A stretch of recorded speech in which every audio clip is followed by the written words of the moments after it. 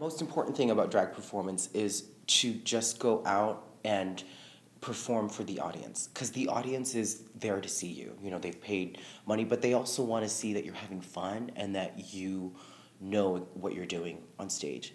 If the passion isn't within the performance, you know how audiences are at drag clubs. If they like you, they love you. If they don't, they're at the bar or in the bathroom.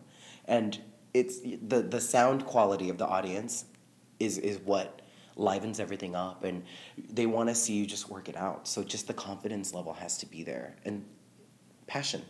That's I would say that's the most important part. You could just stand there and perform, and if it's telling a story and if it's exuding that love for the art, they're gonna love it.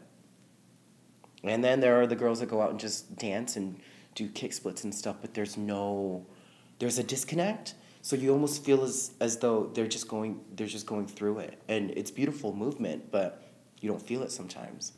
So balance that.